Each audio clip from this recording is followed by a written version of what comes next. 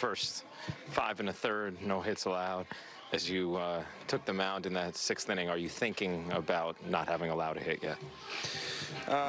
Not much. I was just thinking about executing my pitches. I was behind the count to Mateo. Like, it was not a horrible pitch. He just hit it in a good spot, and he got basically there. What did you think just overall with your stuff and how effective you were, for the first 5+ of this game?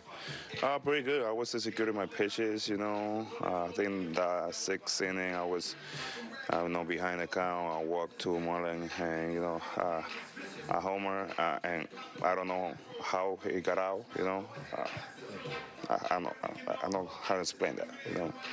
But I feel pretty good. How are you feeling health-wise after last season? I feel pretty good. I threw 6 today. Hopefully, next start I can go 6 or 7. So every time, I can be out there, be healthy next day. That's a plus for me.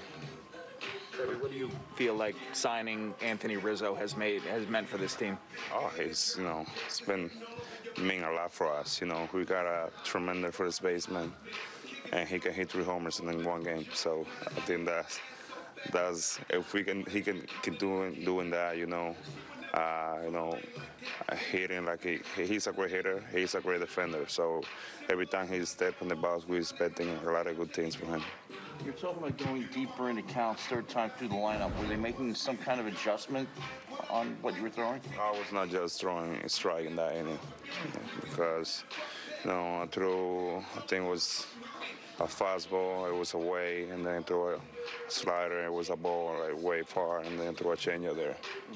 Yeah. Have you guys felt with what Gallo has been going through here with the slow start, the fans got on him, and to see him hit one out tonight too, feel good for him there? We all, it's gonna go through adversity. You're not gonna start hitting, homers every day. Or you're gonna struggle as a player, and Gallo. Gallo is a homer, strikeout, walk guy. So he's gonna do that. He's gonna do that. So I'm not worried about, because I know he's gonna get going. He's gonna hit homer. He's gonna walk, and he's going to strike out. When Garrett pitches like he does on Sunday, how much confidence does that give the rest of the staff? I think, watching Garrett go about his business, we definitely learn from him. He's one of the greatest. He's been one of the best pitchers in the league for the last couple of years. So just seeing him, miss his pitches, you can definitely learn from him, trying to, add to your repertoire.